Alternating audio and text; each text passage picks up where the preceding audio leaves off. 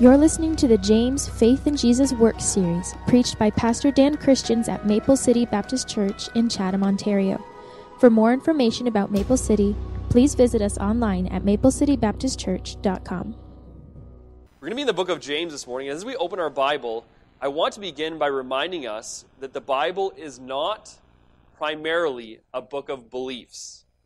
It is not enough to understand the concepts and to know the teachings. It is not enough to give mental assent to what the Word says. It's not enough just to know what's in here and to know what it says and to know the stories and to have all of that knowledge filling our head. Because the Bible is not just a book of beliefs. I know we know this already, right? We already understand that the Bible must transform us. It must impact us. It must change us. But although we know it in our head, sometimes I fear that we still don't believe it. We still don't really know it, right? We would be the first ones to say, yes, the Bible's not just a book of beliefs. It needs to change your life. But when we look at our lives, we say, how has the Bible recently been changing us? When's the last time I opened up God's Word in my personal devotion, my personal study, and I felt that God had told me something that required me to change myself? Sometimes we know things, but we don't really know them. And so the Bible is a book that is meant to transform us. And the reality of the practical nature of this book is evident nowhere in Scripture more than it is here in the book of James. James is an immensely practical book. In fact, a cursory reading of this book may lead us to believe that the Bible, the Christian life, is just a series of do's and don'ts. And that's not a good thing. But what I'm saying here is the Bible is so practical here in the book of James that sometimes we read it, and if we don't get the book of James in the context of the whole Scripture, we might just assume that basically Christian living is being good. And that's not a good assumption. We need to read the book of James in light of all of Scripture. This year we will celebrate 500 years since the official beginning of the Protestant Reformation. The emphasis in the Protestant Reformation, as you well know, is on faith in Christ alone for salvation. Where do we find salvation? It is in Christ. It is through grace. It is by faith alone. Where do we find truth? It is in the Word of God alone. And those are the things that the Protestant Reformation was standing for. Martin Luther nailed his 95 Theses to the door of the cathedral in Wittenberg, Germany. And for the Protestant Reformation, the book of Galatians acted as the guiding book, the cornerstone. Because the book of Galatians so clearly presents the gospel as our only hope of salvation. That it's justification by faith alone. It's so clear in the book of Galatians. By contrast, it's been said that Luther tore the book of James out of his Bible for a time. In fact, he wrote in his first introduction to the New Testament, he said, St. John's Gospel and his first epistle, St. Paul's epistles, especially those to the Romans, Galatians, Ephesians, and St. Peter's epistle, these are the books which show to thee Christ. Therefore, St. James' epistle is a perfect straw epistle compared with them. Straw epistle is not really a nice thing to say about a book, especially a book in the Bible. Now, to be fair to Luther, that was only included in his first edition of his preface to the New Testament. That paragraph was removed in all future editions, meaning he didn't continue to believe that James was just a straw epistle. And later on in his life, he said it's a good book with a lot of good sayings. So that wasn't, but the reason Martin Luther was so for the book of Galatians and didn't necessarily love the book of James is because he saw Galatians was clearly grace by faith alone, and he saw the book of James just not clearly exclaiming that. And here's the thing that we got to realize about Martin Luther. He was fighting a war. He was in a war against the religion of the day that said that faith plus works equals salvation.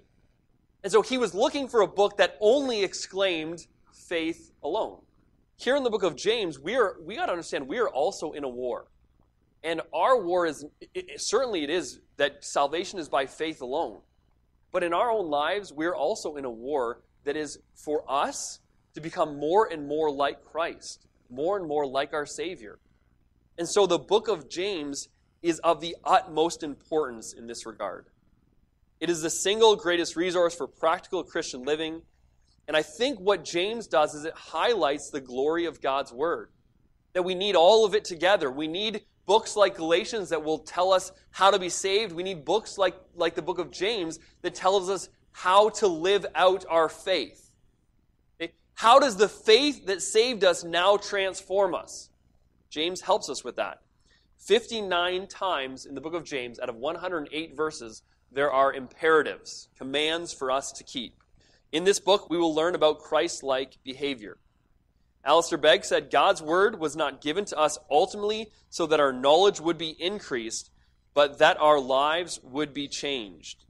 The emphasis in James is not on becoming Christian, but on behaving as Christians. In fact, in James chapter 1, verse 2, James writes, My brethren, have not the faith of our Lord Jesus Christ, the Lord of glory, with respect of persons. Now, there are a lot of different commands, and the command to against partiality is just one of them. But I think the very start of that verse highlights what James is doing. He says, have not the faith of our Lord Jesus Christ, and then he explains what it means to not have that kind of faith. In other words, what he's telling us to do there, and I think throughout the book of James, is how do we have the faith of our Lord Jesus Christ? How do we own that? How do we possess that? Now that we've been saved by grace through faith, how does that faith change us? How do we possess that faith we now have?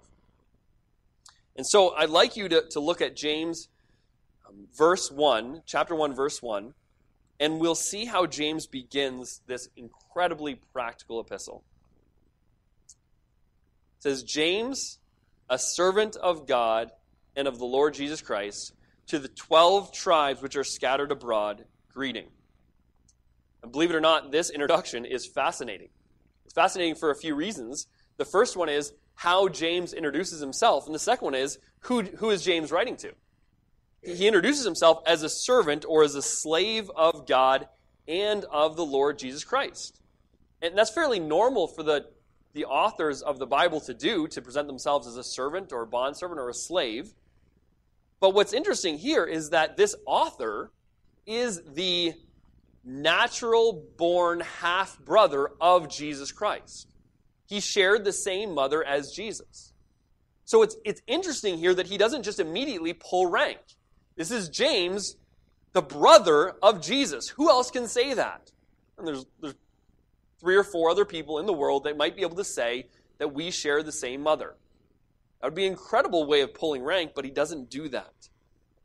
Instead, he introduces himself as a slave, and as a slave of the Lord Jesus Christ. The word Lord there is the word that they used when they were moving the word Yahweh from Hebrew into Greek, kurios. And so here we have James not just saying he's my Lord in a sign of devotion, he's giving Jesus, his brother, this title of the supreme ruler, the supreme authority, the Lord, and then Jesus, and then Christ is another title. He's the Messiah, the sent one, the anointed one. He realizes that his relationship with Jesus, it's not just natural-born brothers. The important part of his relationship with Jesus is that Christ is his Lord, that he's the Messiah that was sent to die for his sins. So that's how he sees this relationship. James makes no mention that he shared the same natural mother as Jesus. He says, I am a slave of God. I am a slave of the Lord Jesus Christ. And I think here is the great news for us when we recognize the story of James. James was once an unbeliever. In John chapter 7, verse 5, we find that it says, for neither did his brethren, his brothers, believe in him. Jesus, Mary knew, right? But Jesus' brothers and sisters, they didn't see Jesus as the Messiah, as the Savior. They didn't think he was the God-man. They thought he was a little cuckoo. Really, those are your only options. He's going around telling people he's the Son of God, and they're saying, no, we're your siblings, and you're just one of us. They didn't believe in him. James didn't believe. But in 1 Corinthians chapter 15, verse 7, Paul writes that after that, he was seen of James, then all of the apostles. So there was a time after Jesus was resurrected from the dead that he appeared to his brother James. And James eventually became a very important figure in the early church. In Acts chapter 1, verse 14, we find that Mary is there, the mother of Jesus, with his brothers. So now you have the disciples of Jesus gathering together, waiting for the Holy Spirit to come upon them. Okay? And as they're there, we find that Mary is there and that James is there and that his other brothers are there. So they're now, they recognize who Christ is. They're believers. Eventually, in Acts chapter 15, James is the spokesman for the elders and the apostles at the Jerusalem Council. So the level of authority that was eventually granted to this man, James, was incredible. He sits in a room with 12 apostles and with all the elders of the church of Jerusalem, and he stands up to speak.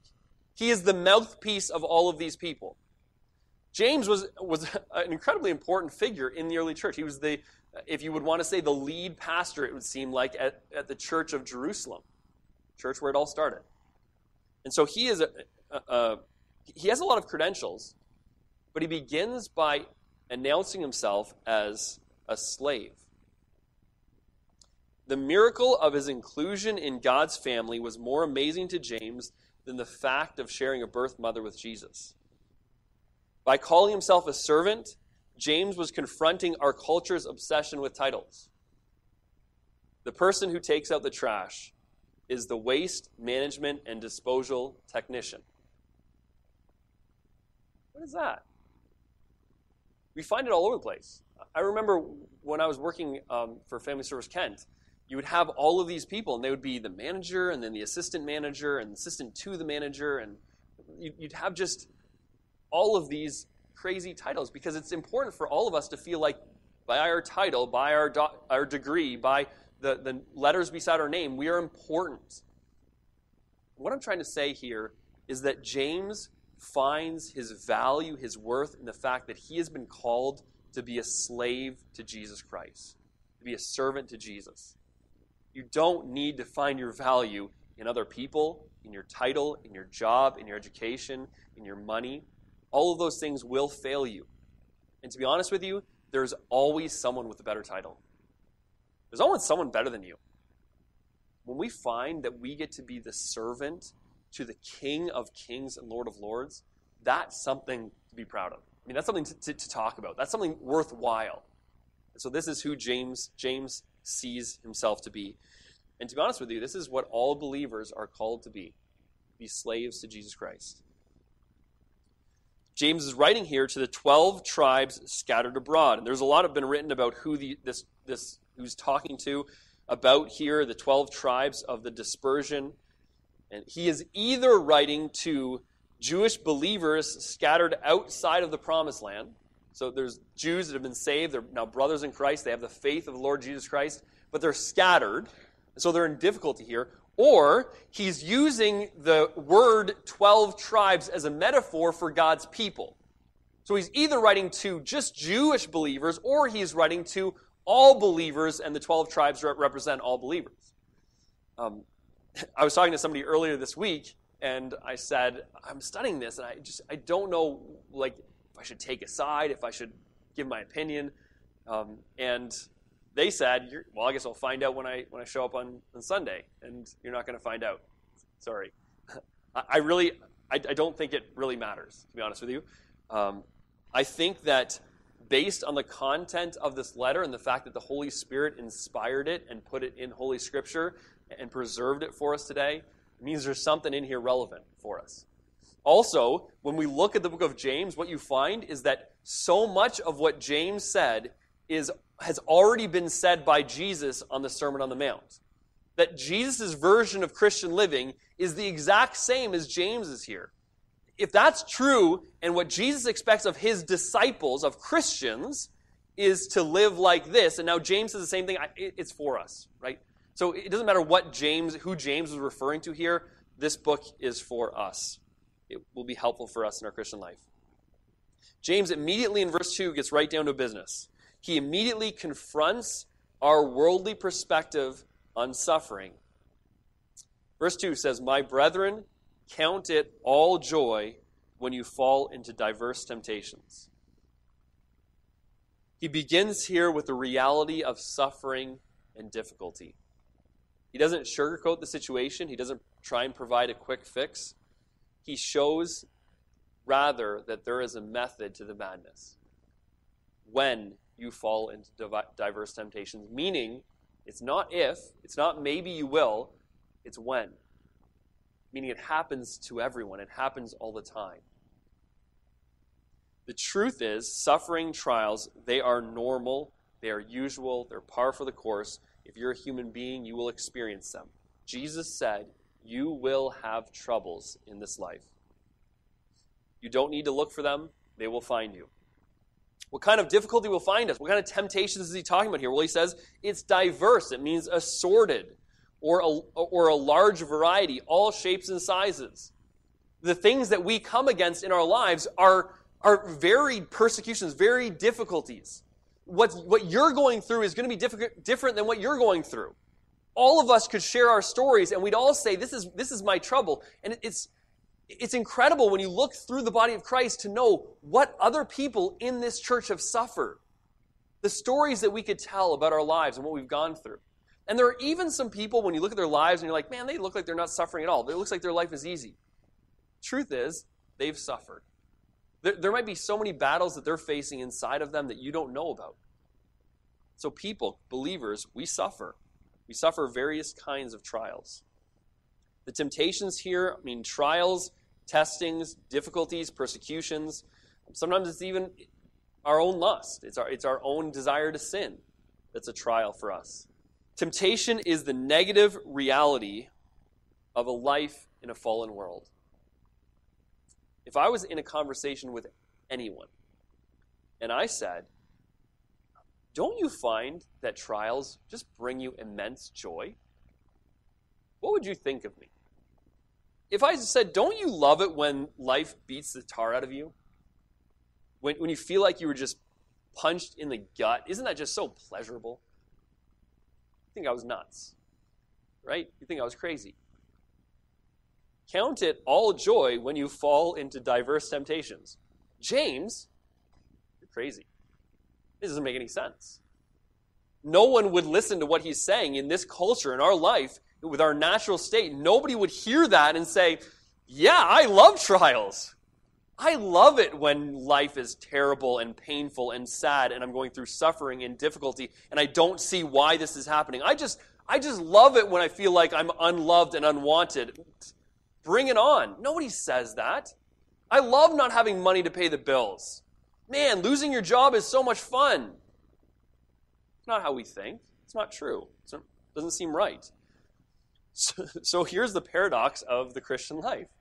How are we to find joy when we fall into a variety of temptations, of difficulties? Why should we deem an otherwise negative experience as a cause for joy? Practically, when you go to the doctor and you hear bad news, why is there a reason to rejoice in that? When you're treated badly by someone you love, how is there a cause for joy? When you're persecuted, mocked, slandered, how is that a good thing? He gives us the answer in verse 3 and 4. He says, verse 3, knowing this, that the trying of your faith worketh patience. How do we find any kind of joy in trials? It's not by feeling something different. It's not by attempting to change the way we feel about it. And so if you go into a trial and you say, I'm just going to put a smile on my face no matter what happens, you know what's going to happen? Your smile's going to look really foolish. It won't make any sense. It won't match how you're feeling. We can't manufacture feelings inside of us, and we're not told to do that.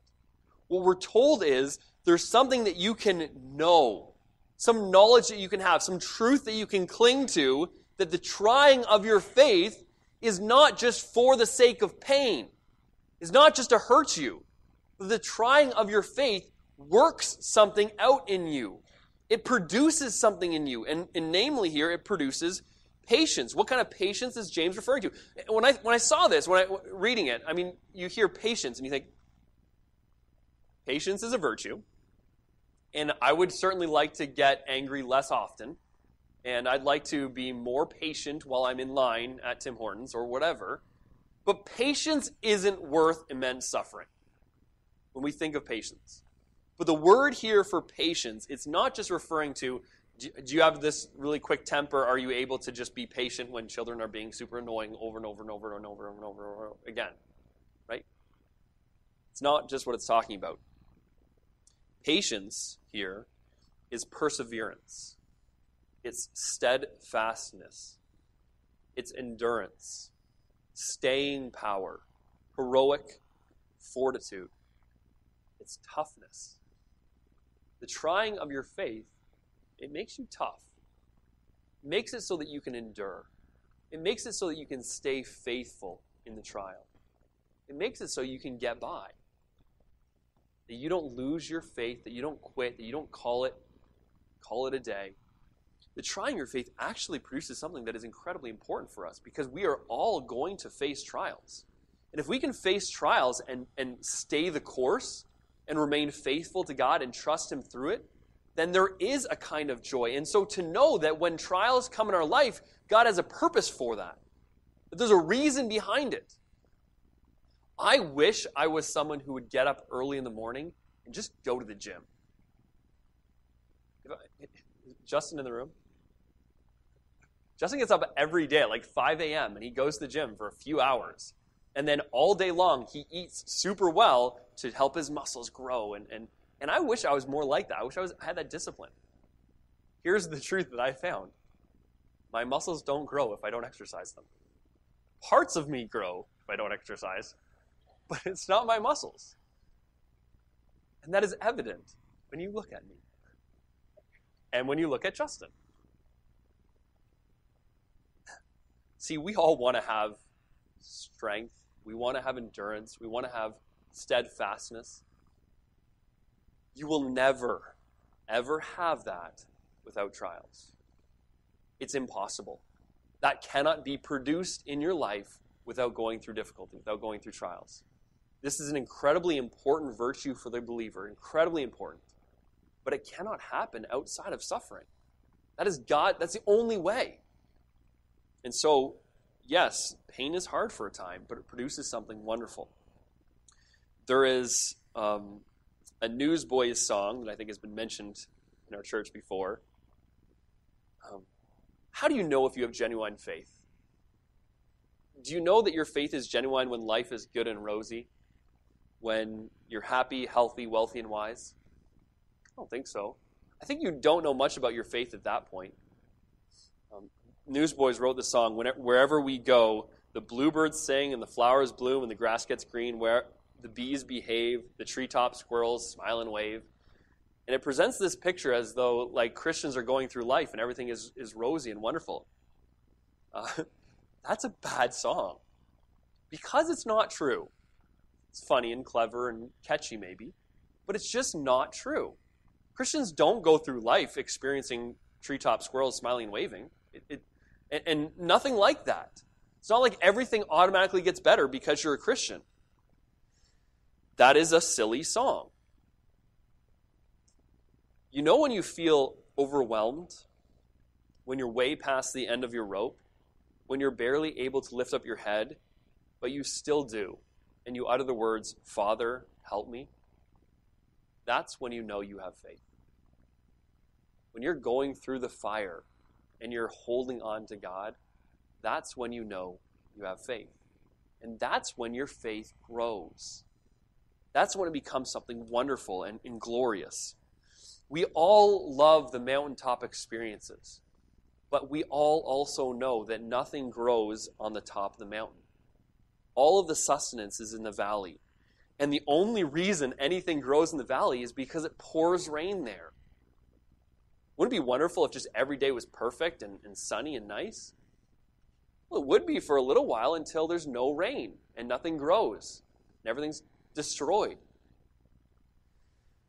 We are, at our house, we're planting a vegetable garden. We do this every year, and every year kind of turns out. Last year, it wasn't our fault. We're going to go with that. I think the soil has some kind of disease in it and something. But anyways, this year we're doing a garden again. But in order to get the seeds to grow, first we have to separate them from the warmth and comfort of their package. We have to remove them from all of their friends and stick them in a dirty soil and then pour water on them. And then hope that the sun comes out and the sun just beats at them all day long. Because they never grow without that. Right? They don't grow in the package. And sometimes we're insulated in our little package in our life, and we think, this is great. I have such great faith. God, I'll worship you right now. Yeah, great. You have no idea what kind of faith you have because you haven't been taken out of the package. Because you're not going through it. And the only way you ever grow is when you do. God has a plan in your pain. Verse 4 says, but let patience, let endurance, steadfastness have her perfect work, that you may be perfect and entire, wanting nothing. Okay, so why is it so important that we get to the point that we can endure, that we can be steadfast through our suffering? Because if you don't get to that point, then you will never mature. Then you're stuck. Then every time a trial comes, it sets you back to, I don't know, God, I don't know if you exist, I don't know what's going on. You can't keep moving forward in your Christian life unless there's suffering. And as soon as you suffer and you suffer poorly, you don't trust, then you're set back. It's not helpful. But when we do suffer and we suffer well and we trust God through it, then patience will have her perfect work. It will make us perfect, complete, and entire, wanting nothing. I can't imagine James picturing a more perfect version of a believer. That they're perfect, that they're entire, that they lack for absolutely nothing. What pain does is it adds virtue upon virtue upon virtue until it can be said of you that you're lacking nothing, that you are like Christ. And when you see people in our church, when you've encountered believers and looked at them and said, what compassion they have, what grace they have toward people, how merciful they are. When you see the fruits of the Spirit evident in a believer's life, do you know what you know for certain? That they've endured suffering. It's the only way that that's ever happened. That's the only way that is produced in that person. I think we all understand the necessity of this. I think we all get it. Yet we live our lives trying to insulate ourselves from all pain. Don't we? When's the last time you walked toward pain with your head held high? We do everything we can to avoid it. A lot of times what it means is we won't sacrifice anything of ourselves because we're protecting ourselves from that pain. We won't put ourselves out there for that relationship. We won't love that person because we might be let down. We won't give of our own money, our own finances, our time because we might not have enough for ourselves. We're just in this protection mode and we don't need to be. We have a God who, if he brings those trials, he has a wonderful purpose and plan for them. When I looked at this text, there was a couple lessons that I think just jumped right out at me. So I want to share those with you really briefly before we conclude. The first thing I think that these verses are trying to do, certainly everything that's being done here is countercultural, it's counterintuitive. It's just different from what we expect. But the first thing, I think he's trying to change our perspective on our identity.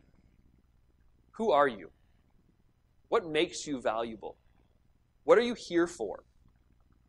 James is clear that your identity, the reason you are on the face of this planet, is because you've been called to be a servant of Christ. If you are called, jump at that opportunity. There's nothing better. I mean, it would be better for you to be a servant, a slave of Christ, than to be his natural-born brother. Isn't that what's clear here in the way that James introduced himself? There is an amazing story in Mark chapter 3, verse 31 to 35. And we find that Jesus is teaching, and while he's teaching, the multitude sees that his mother and his brothers and sisters are trying to get a hold of him. And so the multitude, being very kind, says, hey, Jesus, hold on for a second. Your brother and your siblings, they want to talk to you. So just stop your teaching for a second because they're going to talk to you. And in verse 33, Jesus says, he answered and said, "Who is my mother or my brethren?" Well, it seems obvious. They're standing right there. That's them. And he looked round on them that sat about him and said, "Behold, my mother and brethren." He looks at his disciples and those sitting at his feet to learn. And he says, "These are my brothers and sisters. This is my mother. For whosoever shall do the will of God, the same is my brother and my sister and mother." And at one point, James thought, man, Jesus is rude because he's not considering me his brother. And now he sees how much better it is to be the person who is doing the will of God and considers himself a slave to Christ. Because what's amazing is, when you consider yourself a slave to Christ, you know what that means? It means that you're a forgiven sinner. It means that you've trusted Christ. It means that he's died to pay your sin debt. It means that now you're a saint. It means that you receive the grace of God. It is much better to be a slave of Christ than to be a slave of this world, to be a slave to your own sin. And so often we're calling what we have freedom, and we're just enslaved to our own lusts, our own desires. And now he can say, I'm a slave to the Lord of Lords, the King of Kings. So I want to ask you a question. Are you more like James from Mark chapter 3 or James from this letter? Are you thinking more naturally about Jesus? He's my brother. Or are you thinking about Jesus as he's the King? He's my Savior. He's my Lord. We are privileged to serve the only one who is worthy. We are privileged to give our life for him. Before our silly job titles, before our money, before our looks, before whatever it is that we think is important, and whatever it is that the world is telling us important, we get to be servants of God. It is a privilege. And so let's see ourselves this way. Let's change our perspective. See, this is what James is trying to do. This is an eternal perspective. An eternal perspective is that serving the King of Kings as a slave is better than just being a natural brother. And so let's have that perspective. The second thing I think he's doing is he's changing our perspective on difficult circumstances.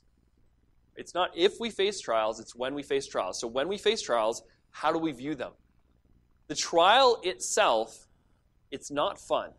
The trial itself is not joy, and James doesn't say it is. He says to count it as joy, deem it as joy.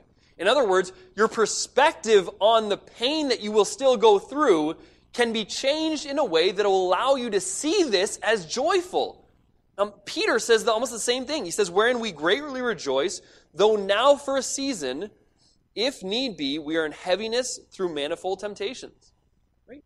1 Peter 1:6, verse 7, he says that the trial of your faith, being much more precious than of gold that perishes, though it be tried with fire, might be found unto praise and honor and glory at the appearance of Jesus Christ. Trials aren't bad for the believer. Chapter 4, verse 13, Peter says, but rejoice inasmuch as you are partakers of Christ's suffering. Rejoice when you suffer with Christ. Verse 16 says, glorify God for your sufferings as a Christian. But it's not even just Peter.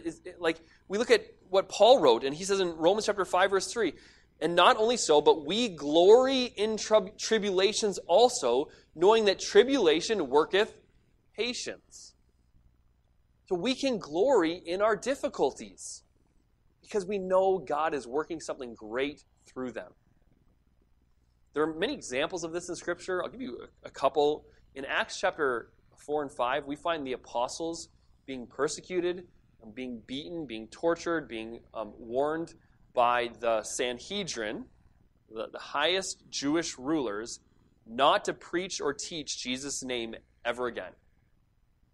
And after they go through all of that torture and that agony and that suffering, it says they rejoiced because they were counted worthy to suffer shame for his name. Their perspective was eternal. They were given the opportunity to to suffer for the name of Christ, to serve him in this way, to partake in his sufferings. That's a joyful thing. We find Paul and Silas in Philippi, tortured, chained, arms and legs chained to a wall in a cold, dark cell. And they're singing praises to God. They rejoiced in their sufferings. I think we can do a message like this and give the impression that, at least I think, that the sufferings that we're going through, that you're going through, are easy, and that doing this is just, oh yeah, obey the Bible. You think that's bad, you should just rejoice in it. I hope you recognize I'm not doing that. I'm not trying to demean your suffering. I know that people suffer here in incredible ways, many of whom I don't even know what you're going through. So I'm not trying to say your suffering isn't real, that it doesn't hurt. What I'm saying here is that we have a Father, a perfect and good Heavenly Father. And he's not putting that in your life because he doesn't like you, because he's trying to hurt you. In fact, it is the opposite. That trial is there in your life because of how much he loves you. And because he loves you so much that he wants to see you learn to endure. He wants you to become more and more perfect, more and more like his Son. It's worth it. It's valuable. Trust our Father through the trial. Believe that he knows what he is doing even when you don't. There's a poem called Footprints, and I think everybody knows this poem.